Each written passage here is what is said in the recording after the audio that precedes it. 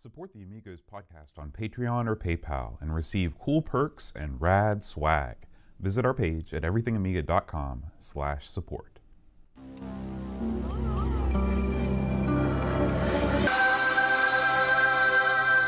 Amiga, the first personal computer that gives you a creative edge.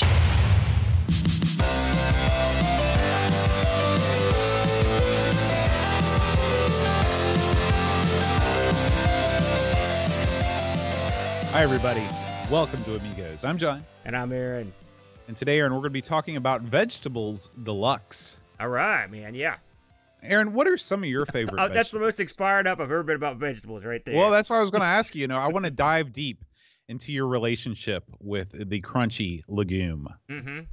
So tell me, what are some of your favorite vegetables? Well, I like your green beans, your peas, right? Now, let me ask you a question about green beans because this is important. Do you like the garden-grown green beans or do you like a good canned green bean? Because they taste different. I like them both, man. And now, you know, the grandparents used to grow the beans in the old yard. My mom and dad still occasionally will grow some green beans on the old back porch, I guess. But I like canned ones, too. It doesn't matter. They're a vehicle for salt often, let's face facts. Yes. And butter to a certain degree. I like your corn. Got to have that.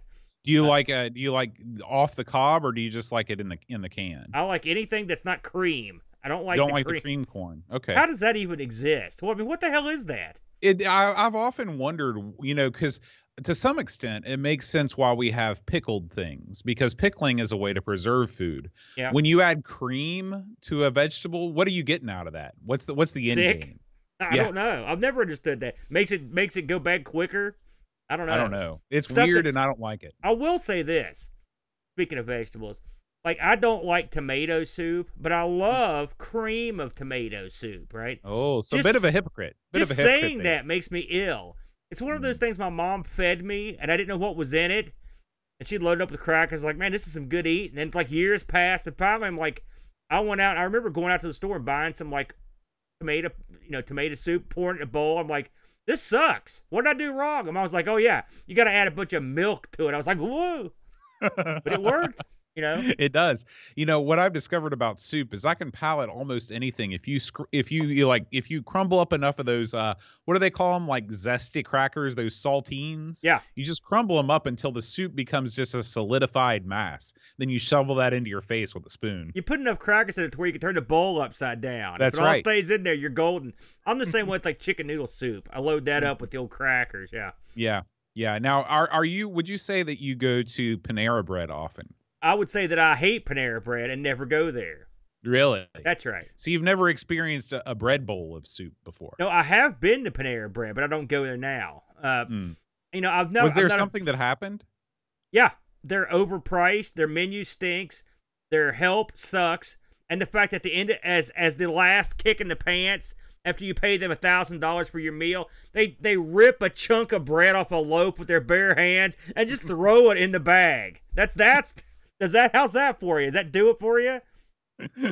Well, I'm paying for that.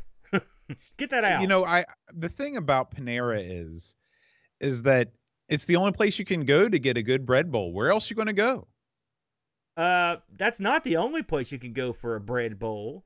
You know, like there's a lot of Mexican restaurants that have the bread bowl, places like that. You're out of your mind. I believe I think the old whiskey taco. In Mexico, has they don't even eat bread. Oh, it's all tortillas over there. No, they got bread. What's the deal with bread bowls? By the way, I think KFC has a bread bowl. But anyways, I don't get bread bowls. I want bowls or bread.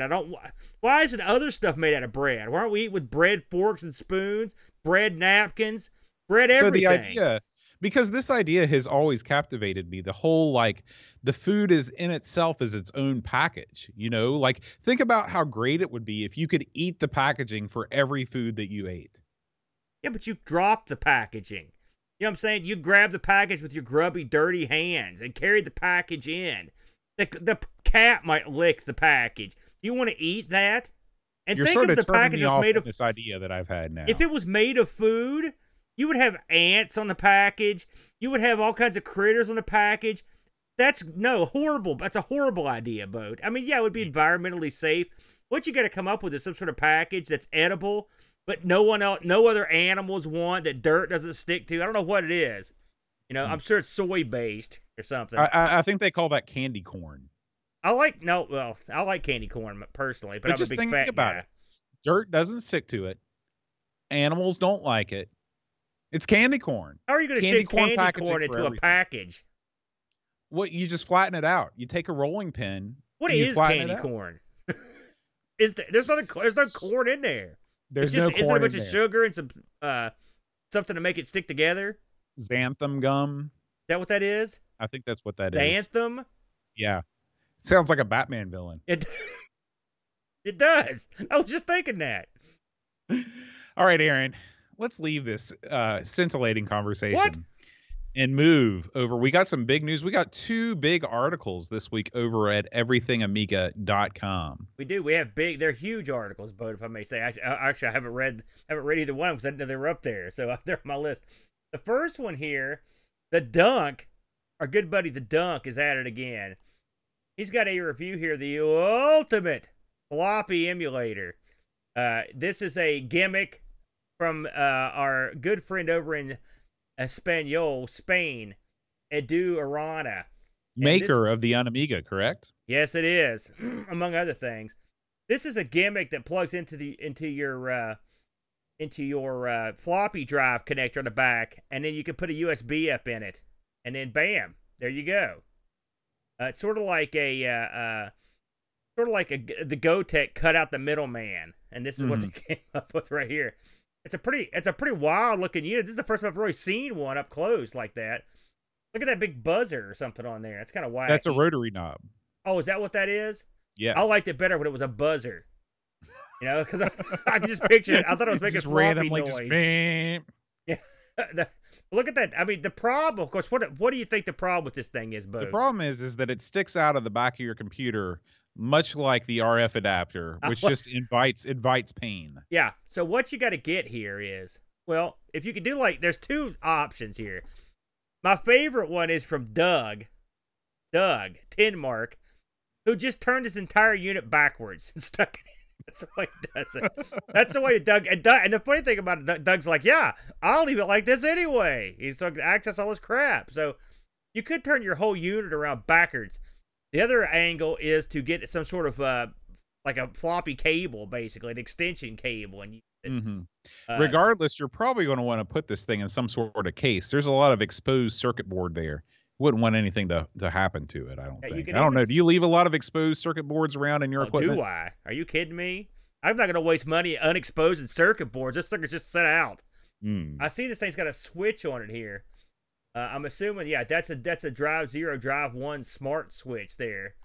So I guess you could, theoretically, you could probably mount this internally if you wanted to, or I don't guess it would make the external drive 0. That'd be nice, too, if you could do that. So it still looks pretty good.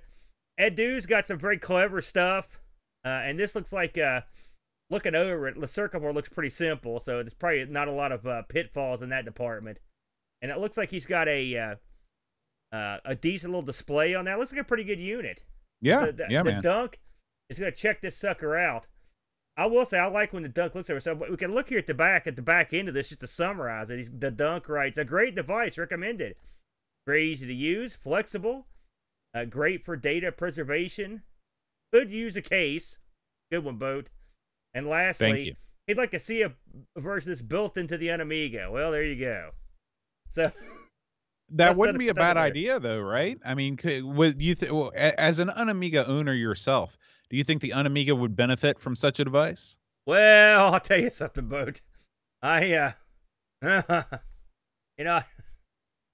guess so. It would probably be pretty good. I'm not happy with the Amiga right now, but once I get over it and I go back there and reflash it and try to salvage it, I mean, it's a great little device, and it does have built-in. It does have the built-in. You know, I mean, really, you don't need this. It's got a sort of a built-in Gotek already, so you really don't need this. So it's technically it's already there, I guess, to summarize. Anyway, there you go. We got another article up here too, Boatster. This one here from our good buddy Jack Flack, Rob O'Hara in the chat. I think Dunk might be in there too, actually. This is Auto Duel, and look who wrote this bad boy. Did you see this? by I Lord saw British and Chuckles. And this I want to know, does Chuckles have an adjoining castle to Lord British at this something time? tells me down in that that's the Texas? jester at the castle. He's jumping around trying to entertain Lord British. It's funny that he would put this up because we actually were talking about this in Car Wars a while back. Car Wars was an old Steve Jackson sort of a pen and paper game. I wouldn't call it a role playing game. It was more of a, one of those wacky little games from the 70s where you would race cars. I've actually played it a few times, and it was fun. It's a fun little game. They fleshed out the Car Wars universe quite a bit after I jumped out of it. I think they actually turned it into a full-fledged role-playing game. This game I am familiar with, came out from Origin, and this looks like the flax are just going over it. Man, I haven't seen these screens for I can't tell you how long. So you played this back in the day? I had a cup of coffee with it. The video game. But you version. played the pen and paper version more. I've played than you both. did I've played them both. But it's been. I mean, this game came out. God, I don't know when it came out. Anyway, if you're into auto dueling stuff, or if you're into Car Wars, or if you're just into some awesome writing that only the flat can provide, give this a whirl. It's going to be some good stuff there. I'm going to read that directly after we finish the show tonight. Fantastic. Yep. Fantastic. All right, Aaron, let's move on over to the Amigos Retro Gaming YouTube channel. A lot of action on here this week for sure. Let's see where we left off here, Boat. Gosh, where did we leave off? I'm looking over our list here. Okay, so I guess I should mention what me and the Brent got up to on Sunday. We rolled the Super Nintendo, Boat. Yes. And, I told everyone I was going to try to take some sort of European exclusive. And looking back on that, would you have changed your opinion, given the relative popularity of this I'm glad I episode? did it, and I'll tell you why. Hey, we both like Archer McLean, right? I like Drop Zone, and so Super Drop Zone was not bad. I mean, it wasn't crap. It wasn't crap. No. It was, I would say it's a subpar for that system. The Super Nintendo is capable of much more. And it's also sort of a subpar Drop Zone, too. They could have done a lot of things to make it a lot better. They could have. Brent picked Michael Jordan's Trouble in the Chaos in the Windy City. Now, I know everyone buried this game, and I don't know if you listened to the show. Yes, but I did not bury this, and neither did Brent. Brent actually gave a pretty well thought out defense of this game. Yeah. I was, I'm still no fan of this game. I still think it's not very much fun. But the way that Brent explained it, and especially, as we've talked about on the Discord, the whole 7th worst game of all time by Nintendo Power. No possible way this is the 7th worst game. This is not on the list. This actually is an okay game. I mean, right. And the thing is, you've got this I saw some people like, oh, they just stuck Michael Jackson there. No. I can guarantee you this game was built for Michael Jordan because it's got all kinds of crazy stuff that they did. I mean, there's a lot of Jordan-esque content stuffed in here. Sure. And plus, I mean, is it stupid? Oh, yeah. But, I mean, also, so is the Cowboys of Moon Mesa or the Teenage Mutant Ninja Turtles. There's a lot of dumb games that revolve around an idiotic premise. I don't see why people think it's so stupid for a basketball star to go out and try to rescue people, but they're totally fine with a large talking cow doing it or a large mutated reptile. Yeah, I mean, good Lord, it's a video game. It's all stupid crap. Come on. It's all stupid crap. I think that should be the tagline for video games. Listen, you've played Ninja Baseball Batman. Trust me, there is nothing goofier on earth than that. And I mean, and I'm not saying this game's as good as that, but I'm saying anything goes. That's the whole point of video games. Yeah. And I liked it. I'm no huge Jordan fan either. I mean, he was a great basketball player, but I mean, as a guy, he's sort of a goof. Boy, you've been down on basketball players all evening. That's not true. What's I up like with tons that? of basketball players. I mean, he's not my favorite. But You're down on the Bark. You're down on the Jordan. Oh, listen, the Bark's way worse than the Jordan. All that said, Boat, I recommend giving Trouble in the Windy City or Chaos. It's not that bad. Moving down the line here.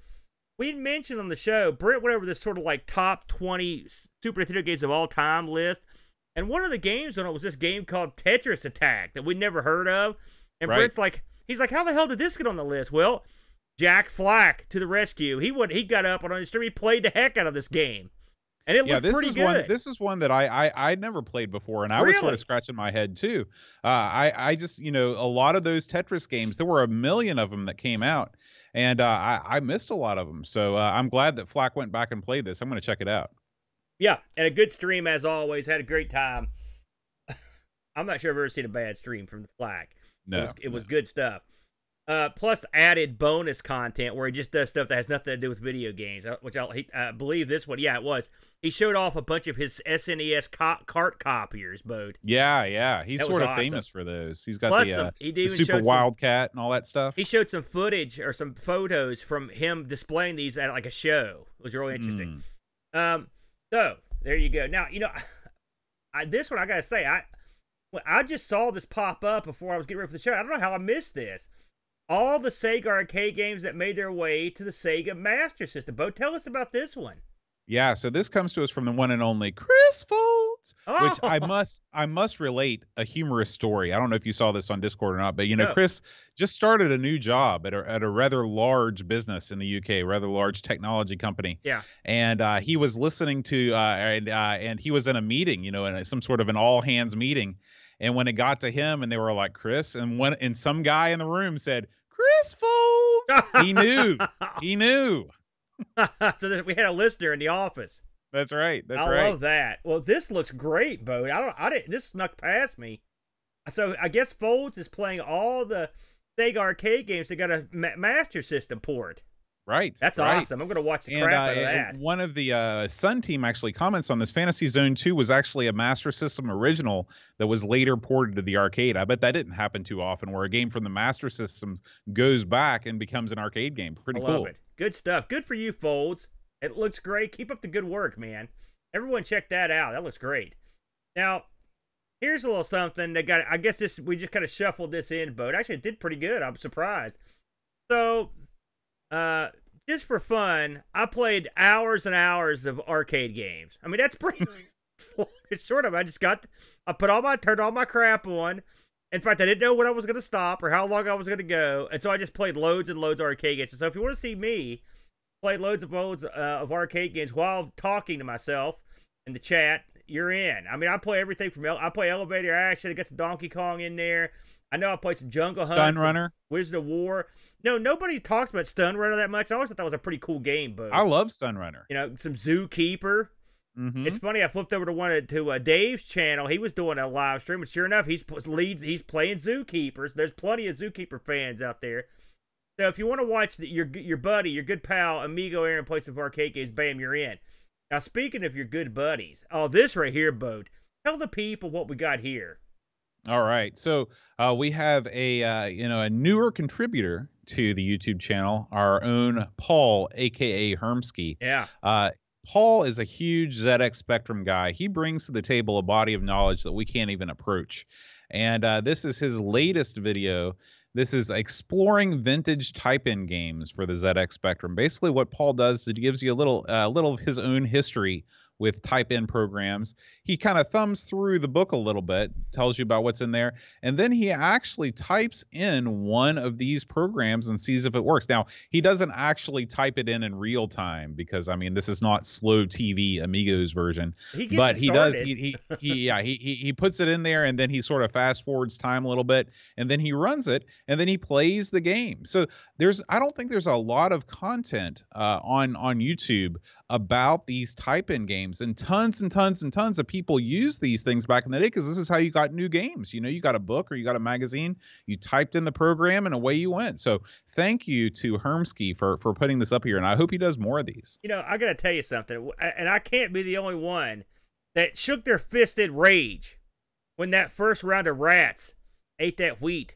Those bums, because I didn't know there were rats in the game, and so he fed the first year, Hermsky's people ate like freaking kings, man, in that game. They were using wheat as clothes. They were sleeping on it.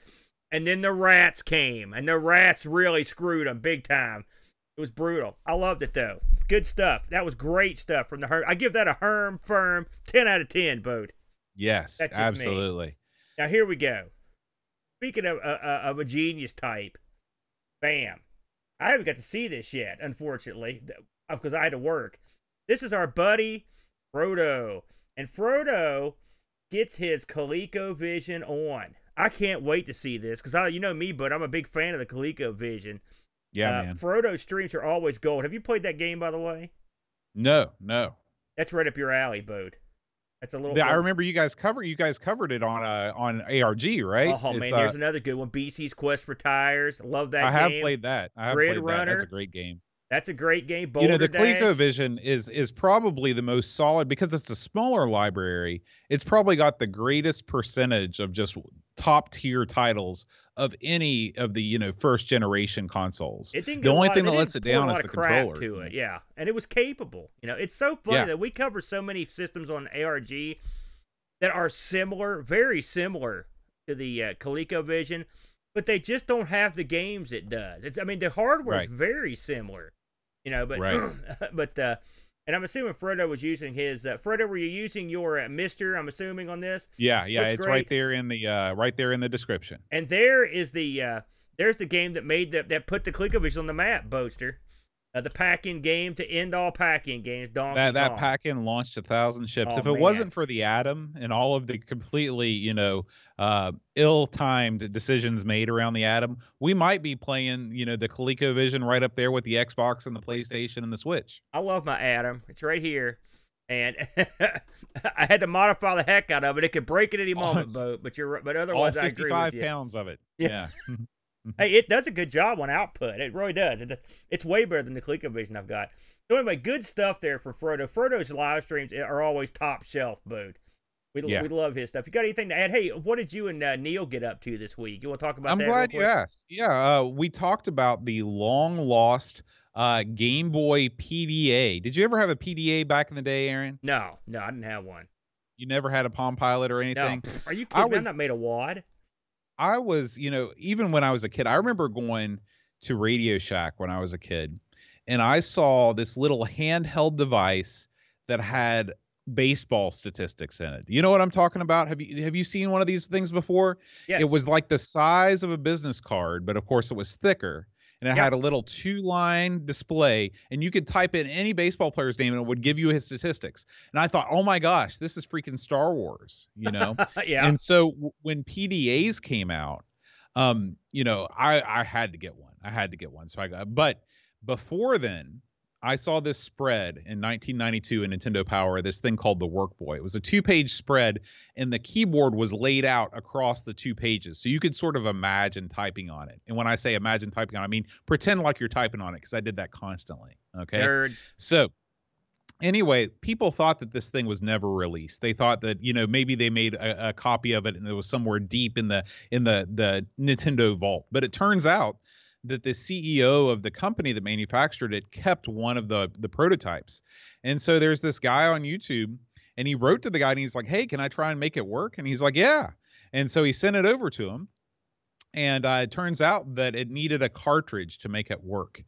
Just the unit itself wasn't enough. But do you remember, Aaron, earlier in the summer, there was this huge Nintendo leak where all this source code and stuff made its way onto the internet? Do you remember that? I do remember that, yes. It was a huge story. Well, anyways, part of that leak, the ROM for the Workboy was included in that. So he was able to burn that ROM onto a cartridge and load it up and go. And so the Workboy has been resurrected. So that was sort of the big story this week on This Week in Retro. But we also talked about the Souk competition, the shoot 'em up construction kit for the C64. Oh yeah, is holding its annual competition. There's a new Acorn book out there, Acorn: A World in Pixels, and they've also rediscovered a lost Tomb Raider that was originally supposed to be reskinned for Indiana Jones. Yeah. That project fell through. They reskinned it again, Aaron. This game was reskinned twice, this time for the National Treasure movie. Remember that gem of cinema? I didn't see that one. I'm not going to lie to you, but I know about it, yeah. So yeah, a good week over on This Week in Retro. You can check that out over on the This Week in Retro YouTube channel. Very good, Bo. Very good. Sounds great. All right, Aaron. Let's go. Let's dive deep. Or to use a phrase I hate, let's get stuck into the Amiga news for this week. Amiga news.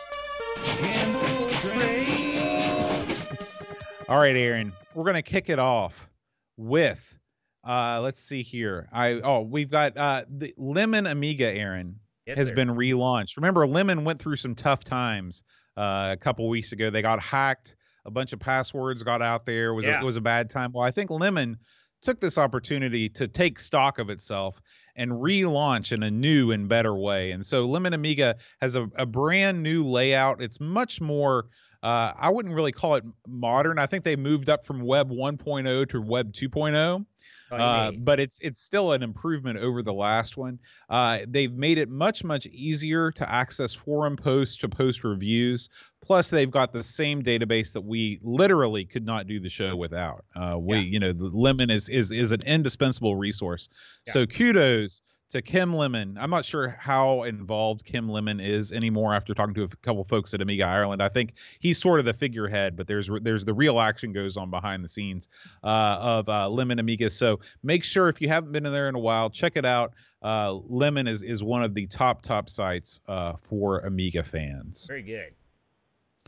Up next, Amiga Bill, the Guru Meditation, has released a brand new video, Aaron, and this is all about the GoX floppy drive replacement. You know, we just got done talking about the floppy drive emulator that Edu makes. There's the GoTech, the trusty GoTech. This is sort of the next generation of all that stuff. So what this is, and I watched this today. You know, Bill is one of these guys. He's just like RMC. You've got guys that just they know what they're doing when it comes to making a video.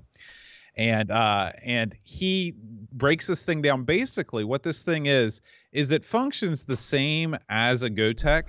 The difference is it's not so big and bulky. It is actually manufactured to fit inside of an Amiga 500, of an Amiga 1200, without having to do things to the case. You mean like this one? Yes. Yeah, just like that. So that is so Bill basically talks about, you know, all of the features. There's a buzzer in there that mimics the sound of an Amiga hard drive, which the floppy drive moving, which he really likes. Ignore that. There's an OLED display that is really cool, that it extends out, sort of like what you did with the GoTechs that you've installed, Aaron, where you have an extension cable, it runs up and you put that display right on top of the machine itself. So I think they probably looked at your Amiga 600 and said, man, this is what we need to do, and they copied that in the GoX. Well, here's the funny thing about the GoX. Okay, I've had one for like a year. So I was surprised to see this come out like it was brand new hardware. I was watching this video. It's like, you got to see this new item. I believe that this is a new thing. This is the GoX on pills, which I believe has it can be controlled with your keyboard and can display on your monitor. So I think that the GoX is old. The GoX on pills may be new. He didn't hook that part up because he said it would require you to get in there and solder points on your board, which I don't blame him. I can tell you, the little rotary dial thing that he's piddling with, that's way better. The only thing that worries me is how long will that thing last? It just, it doesn't feel flimsy. It just, I'll you just wonder about things like that. Parts wear down. Yeah. Yeah. And also I will say the beeper and stuff, it works great. It sounds cool. It lets you know what's going on. The little screen works great. I got this thing. It's funny. I was trying to get a GoTech for the 1200 after I took the one out of it, put it in the 600, which you've got, and I was like, hey, this is $3 cheaper, and this screen looks pretty cool. Yeah. I mean, why would you? I don't understand, and maybe you know, because you know a lot about these things. Why would you get a GoTech and not a GoX? You would not, is the answer, because the GoTechs are old, and these are this is next evolution of them. I mean, listen, the GoTech just sort of has that name recognition. That's why people know about it. But this is really the better device. Yeah, there's probably some geek that could tell you reasons why the GoTech's better for some, I don't know, maybe it's for so you can put it in your synthesizer or some crap. But all I can tell you is, I didn't have, trust me, I'm no genius. I got it because it was cheap. GoX was cool. It came with that little screen. And I was like, hey, this looks great. I'll put this in the 1200. And when it worked great, it installed easy. I only had to cut away, I don't know, 6 or 7 internal parts. No, I'm just kidding. Didn't have to cut nothing. So that was disappointing. But it went in good. Now, in terms of the ability to control the stuff through the keyboard, with the pills part. I mean, that's neat. I would probably never use that because they're in the sets. It's sitting right there. But if but I'm having not seen the software or anything, it may be awesome once you get all that stuff installed. I don't know. But yeah, but I was surprised because I mean, like as far as I know, I mean, and it's funny because even when I bought this and all the time since then, I've never heard of anyone talking about these things. So I don't know. It's not like I'm a genius. I don't know why. But so yeah, of course, Bill is awesome. It's a great video. Yeah. And the thing about all of this retro stuff is this was new to me. I didn't know that you had it, or maybe you told me and I forgot, but it's evergreen. You know, people are constantly discovering this stuff. And, you know, when you see it as presented as well as Bill does it, it's worthwhile, even if it's not, you know, the newest thing on the block. There you go. All right, we're moving on to our final story. And Aaron, I bet you're going to wonder why I chose this story to post on the Amigos, because this is Nick Morantis's blog for the Tandy Color Computer 3. This is his new game 0 Hour that he's working on for the Coco. And I bet you're wondering, well, what does this have to do with the Amiga? Well, I will tell you, Aaron. I know. Well, maybe you can tell us then. No, go ahead. All right. So apparently Nick is using a program called Brilliance 2 on his Amiga to create the game tiles for this game, for 0 Hour. So how cool is that the Amiga is still being used in game development, not only for the Amiga, but on a completely different platform on the Coco? It's our two worlds colliding, Aaron. I believe Brilliance was as I recall, was sort of like a deluxe paint style program back in the day. Okay. I also think Nick, I'm pretty sure Nick mentioned that he used the Amiga to do some of the sounds in some of his games too. So, so that's kind of neat. Hey, I love it. And Nick's great. Wasn't 0 Hour, someone out there could correct me, but wasn't 0 Hour the movie that was parodied by Airplane? I do not know. I've never even seen Airplane. Yeah. Whoa. Oh, God, I can't believe that, Boat. My God. You need to go watch that. I know it's the one with the airplane. Yes, I remember the movie it parodied it so closely that before they even made Airplane, they just went and bought the rights to 0 Hour. It was a movie that came on like on the Late Show, and they'd seen it so many times that's where they got the idea to actually parody it and make Airplane. So there you go. All right. Well, that'll correct me. That's going to wrap it up for this week's Amiga News, Aaron. Sort of a light news week, but that's to be expected at this time of year. Yeah. Let's roll on, shall we, to Vegetables Deluxe. Yeah, okay, here we go. So Vegetables Deluxe Boatster. Now, you know, this is one we'd heard about for a while, but I have to say, and I've seen it played, but I've never played it. Had you had any experience with this before we stuck it on the Amiga? No. So this game it was released in 2019 for the Amiga. This thing got released on a bunch of different systems. I know there's a C64 version of it.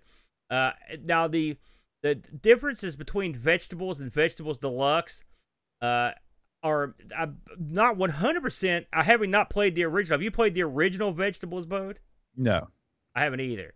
So I will say this had several different game play options, and so I'm assuming that the originals didn't have them. That's all I figure. So again, this was done by Mike Richmond, and he is I guess he's part of the gang over at Double Sided Games, and this is a puzzle tile game. People had a word for this in the Discord. I think they were calling it Match 3 games. Yeah, Match 3 is the proper name for this genre. So now, this is a genre of game that I guess is big on cell phones. Is that right, Bo? Yeah. It started out on PCs. There's a game called Bejeweled. Okay, that was PopCap's first hit. Right. Was a Match 3 game. But it's taken off through games like Candy Crush and stuff that are on cell phones, because it's the perfect cell phone game. You can sort of just do it while you're wasting time. Yeah, right. There you go. So this thing made its way over to the Amiga. I believe, in fact, according to the website here, this was written in Blitz Basic, and it requires 512K of memory. Not too bad, but pretty light. But this is an incredibly light game. In all honesty. So what do you do in this? Well, it's pretty simple. You've got several different options of how you can play this. You can play it against the clock, which I didn't play it that much, because I will say this game, one of the things I actually like about this is it's a game where you can be playing it and then you can just get up and leave for a while, come back. they've got a game called like I think it's called like supermarket or shopping or something like grocery shopping where you actually have goals of the different vegetables you're supposed to knock out. Why don't you explain because you could probably do it better. I mean, explain the gameplay premise in this. How does this work? Okay. Well, but before we go any further, we did have some real-time follow-up from the chat.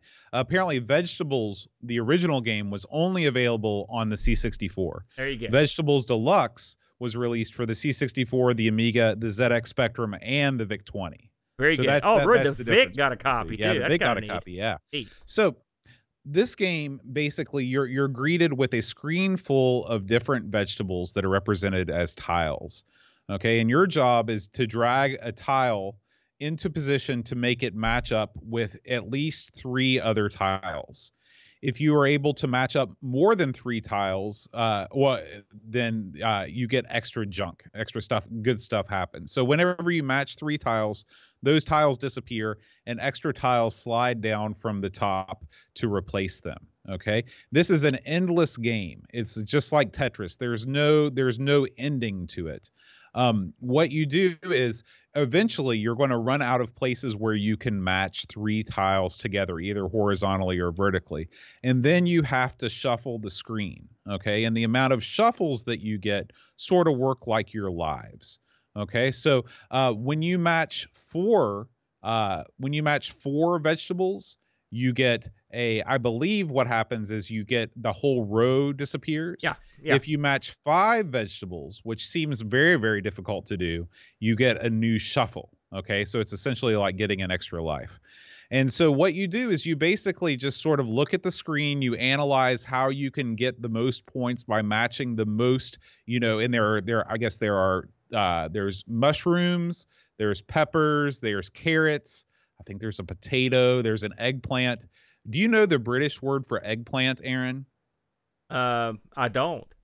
It's like aubergine or something like that. Really? It's a weird word. It's a weird word, and I don't that. like it. I don't like it at all. What is So anyway, you got your eggplant. Listen, sorry, go if ahead. it's good enough for Eggplant Wizard, it's good enough for me. They didn't call him aubergine Wizard.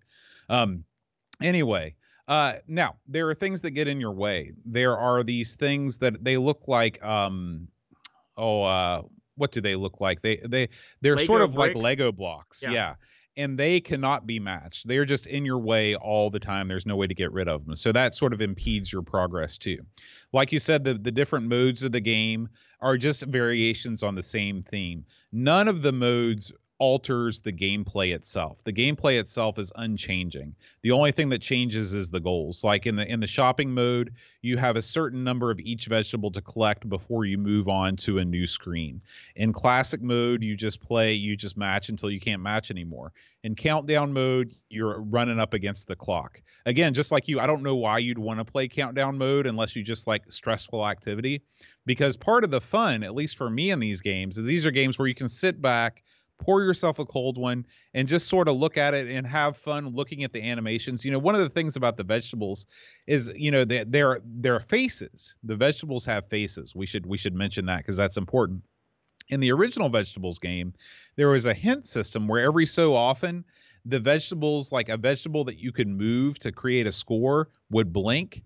Well, in this version, if you click the hint button, the vegetable will sort of wink at you. It's winking at you.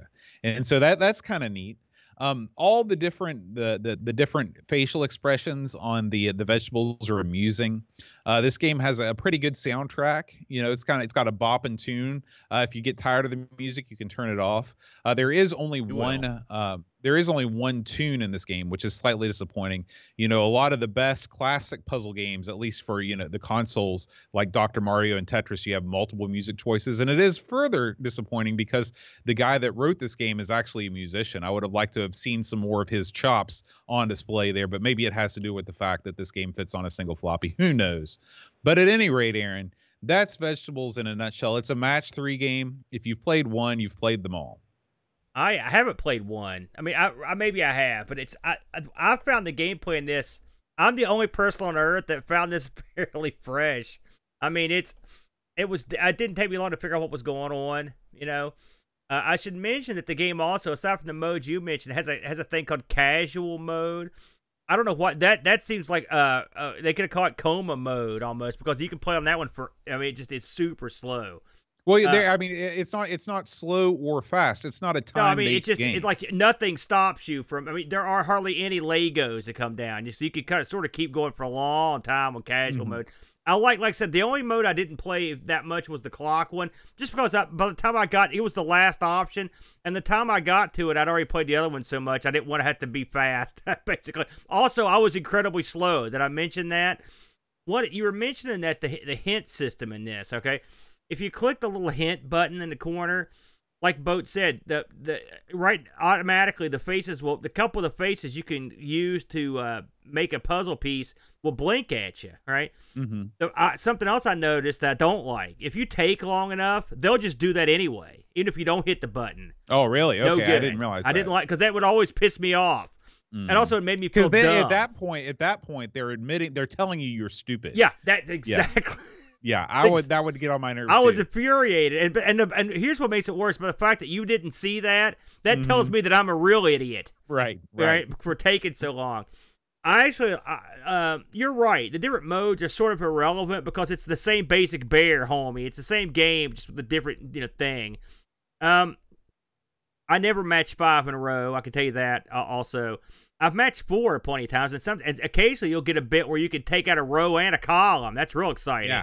Yeah. But it is an inevitable march to your death. I found the vegetables not that attractive. They're weird looking. I guess they're vegetables. Man, you're no basket of fruit yourself. What is that red thing? That's red face? It's a pepper. That's a pepper? Okay. Yeah, it's a sad pepper. Yeah, well, whatever, man. I would Do you like know to why see the pepper's sad? Why? People are constantly mistaking him for a tomato. Oh, okay. There you go. That's truth. That's lore. I read that in a Mike Richmond interview. Actually, I take it back. Mark did a review on this game back in the day. Yeah. And or maybe it wasn't back in the day because this is pretty new. But he actually interviewed Mike Richmond and asked him some questions, and that was one of the questions: is why is the pepper sad? Well, okay, good to know. So let's boil it down here. Let's boil the vegetables down. By the way, you don't like the vegetables. That you're putting it out there. No, they could have named. I would rather have seen a game called Carbs, or like Goodies, Candy. Grease. And really, I'll be honest with you. I'm only being partially sarcastic there.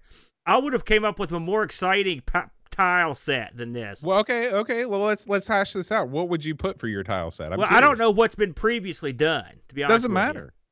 So if I'm releasing this commercially for money, I wouldn't do this. But I think it'd be cool to have like some Amiga like characters be the tile faces or something. I think that would have been more fun.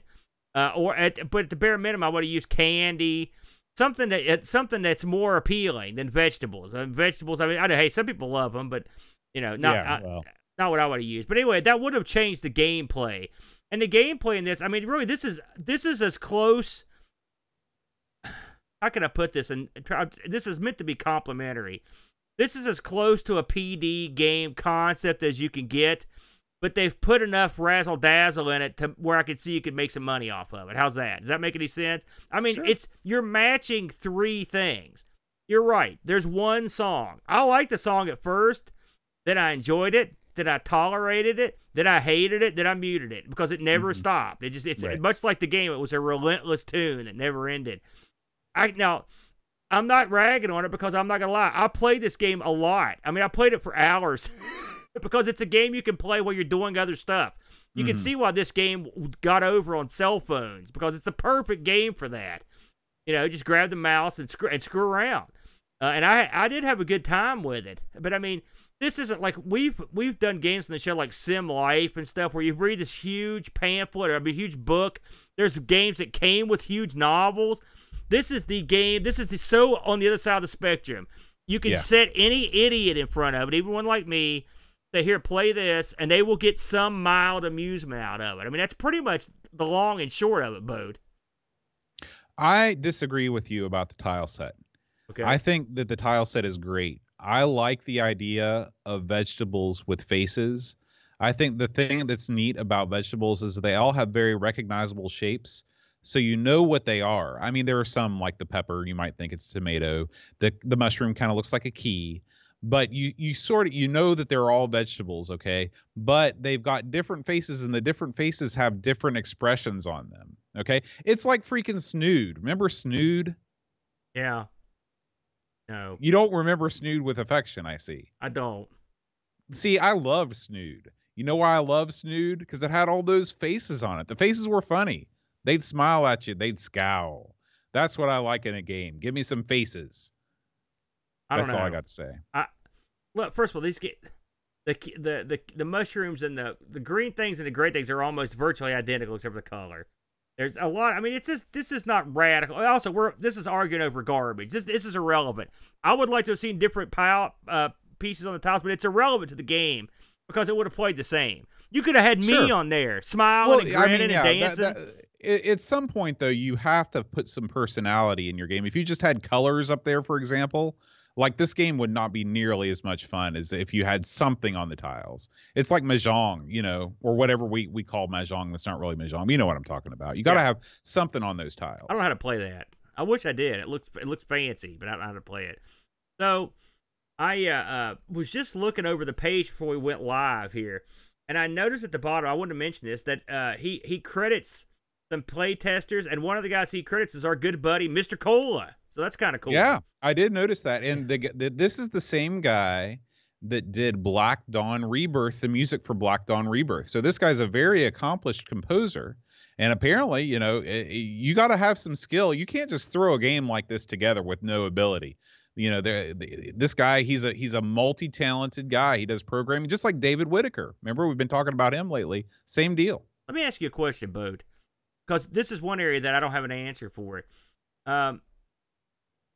How similar, take out the vegetables and all the other crap, right? Boil the game down. How similar is this? Are there games on the phone or on the old PCs that are exactly like this? I mean, is this a clone effectively, or is this something? Is there anything fresh here?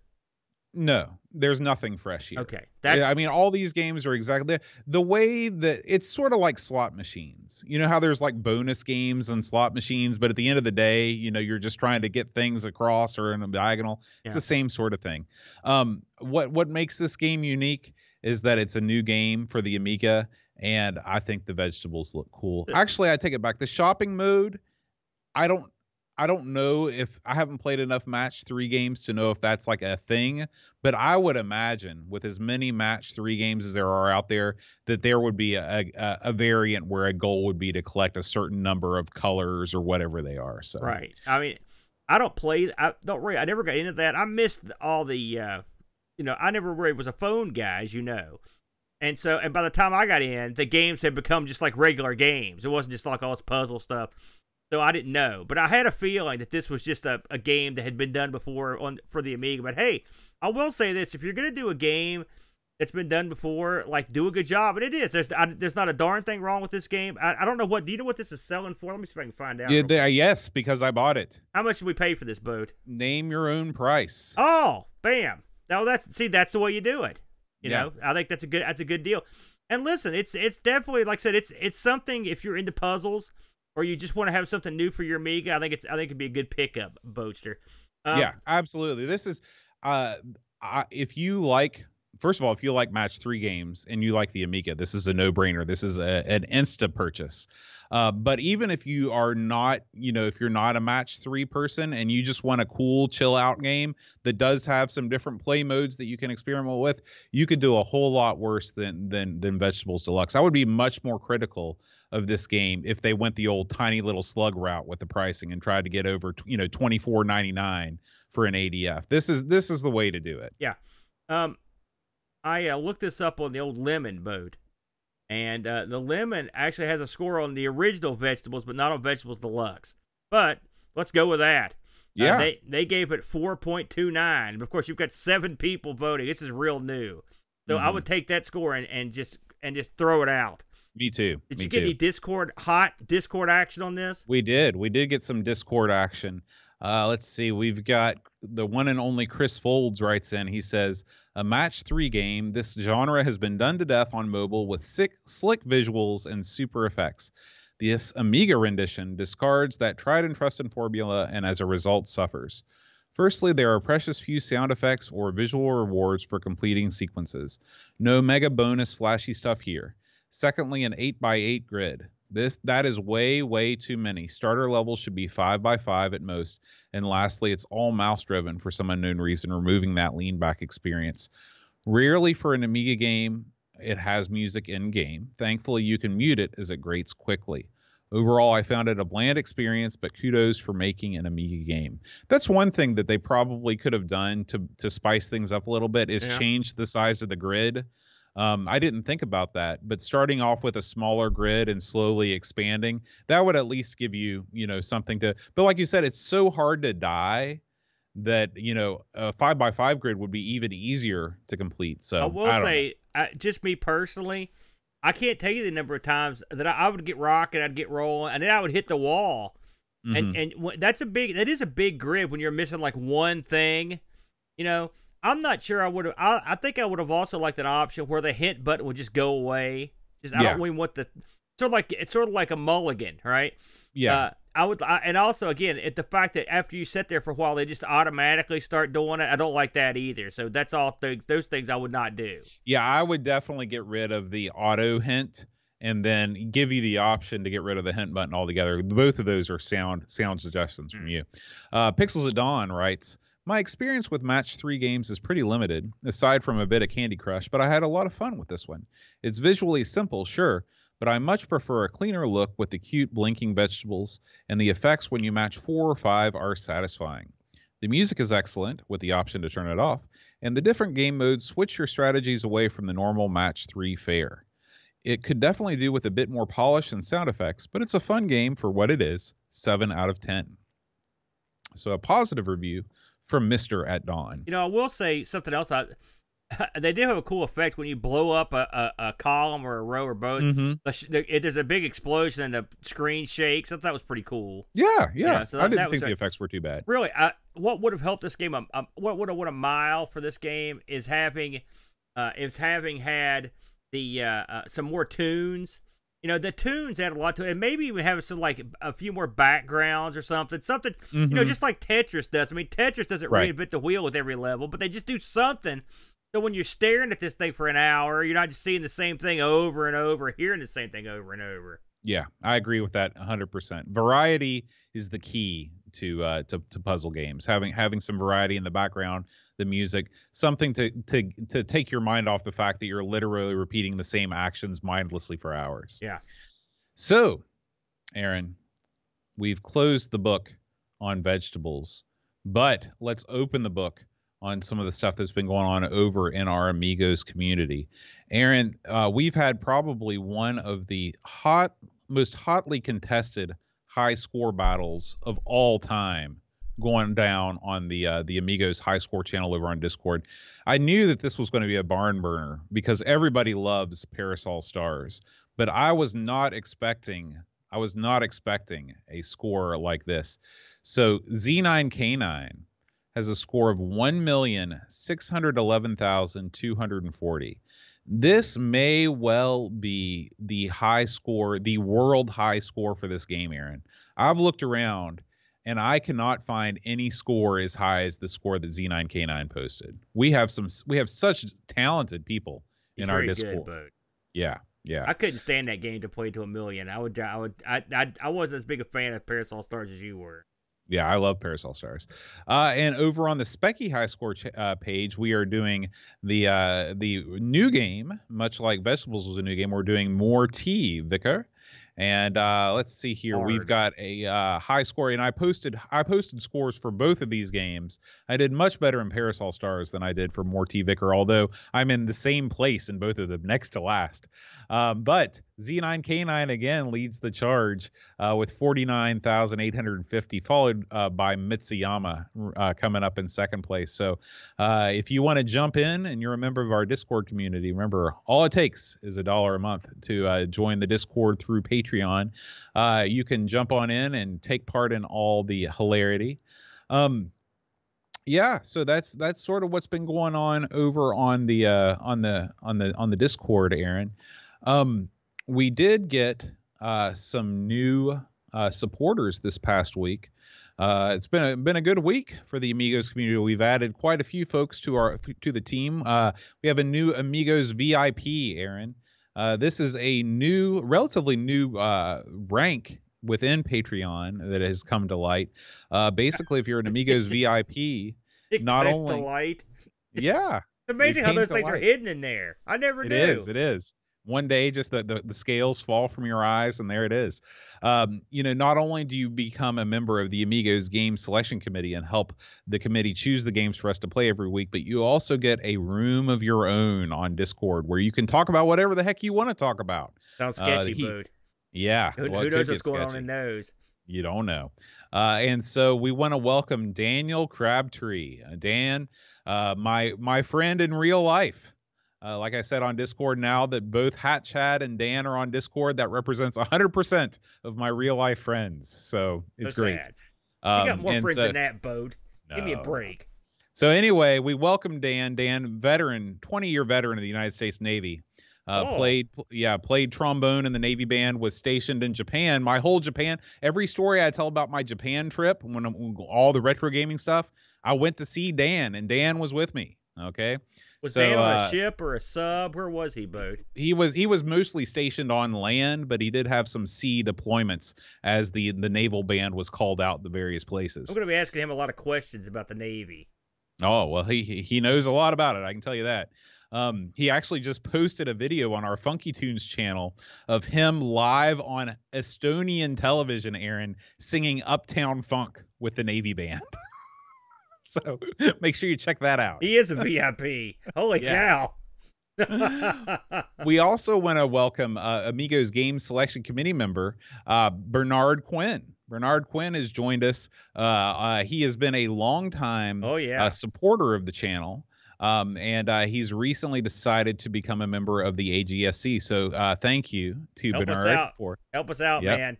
Yeah, pick some good games for us. Thanks for coming up. And finally, we have two new Amigos supporters this week: Super Fammy King and Crazy Loomis. Yeah, they both have joined us this week, so we welcome them to the fold. They jumped right in too. I love that. And so anyway, patreon.com/Amigos podcast if you want to join the party.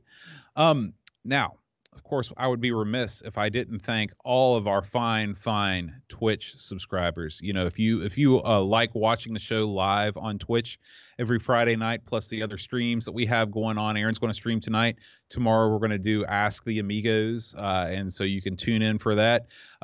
If you want to support the show through Twitch, you're welcome to do so. That also gives you access to our Discord channel.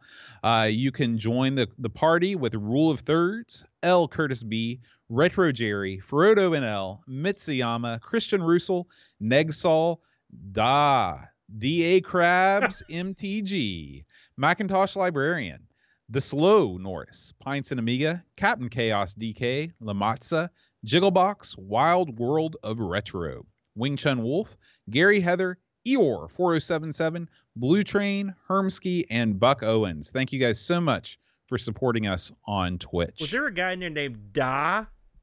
It was a bomb six the bass situation there for a second. I couldn't figure out. I couldn't decipher it. But then I realized it was DA, or maybe it's Da Krabs. Oh, it's Da Krabs MTG. Da Krabs Magic the Gathering. Aaron. I'm disappointed that we don't have a supporter that's just named Da, like a Russian. He's just like yes. All right, Aaron. Last week we had a bevy of entries in the Patreon song contest. Lots of people wrote in with the correct answer. Last week was the Oasis tune, Live Forever. I really enjoyed doing that, getting in touch with my inner Gallagher. Yeah. So get the watermelon out. Congratulations to Pixels at Dawn, Christian Russell, Hermsky, Jigglebox, Paul Kitching, Mitsuyama, Bomb the Bass, Pack Billy, Chris Folds, Bundy, Lobsterminator, and Level Lord. You all got the correct answer. Well done. So this week, if you know the Patreon song, send me an email at john@amigospodcast.com, and I will read your name aloud on the next episode. Hit it. William Vitterscar, Heavy Systems Inc. Bundy Frag, Lord Mark Byland,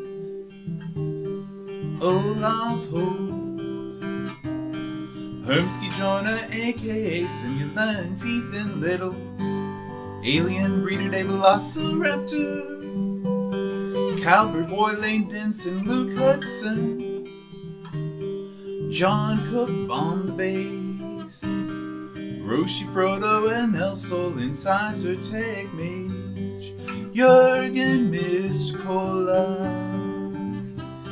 Daniel Williams, Bernard Lucas, Jerry Dennington, Zorglove, Commodore Kid,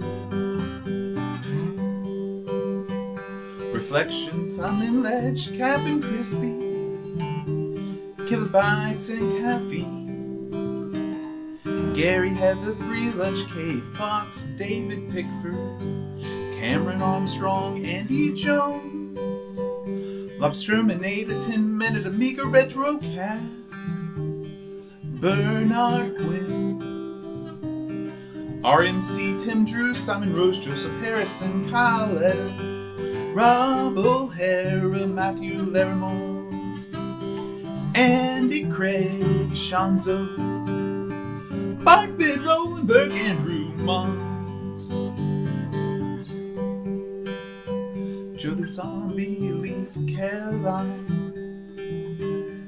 Alan Kabah, Checo Taylor, Lord John Marshall, Matthew Carroll, Ricky DeRocha, Creepy Dead Boy, Vicky C, The Slow Norris, Stefan Sorgar, Mortensen, Edvin Helen, Blindo 75, Christopher Hassel, Ravi Abbott, Chris Folds, Lauren Giroux, Graham Vebke, Adam Battersby, O'Brien's Retro and Vintage, Gary Hucker, Paul Harrington, Duncan Styles, Tapes from the Crypt, Josh Nat, Adam Bradley, Jonas Rulo, THG, Eric Nelson, Kim Tommy, Robert Stein, Daniel Bingston, Brutal Barracuda, Terry Rules, Jason Awards, Pixels at Dawn, and Kjolbjorn Barman.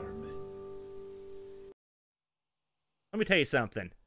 The guy on the left is real good, but that dude on the right sucks. You need to get that guy out of here. And he really cheesed the end of that song up too. Come on, what was that? You need more verses. He's definitely the Pete Best of the group. I'll tell you that. He is. Get that guy out.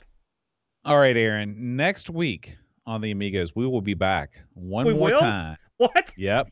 I was not informed. We got to come back and do it again. We're going to be playing. It's a game from the 90s, Aaron. Yes. It's a game called Clax. No. Clax? Yeah.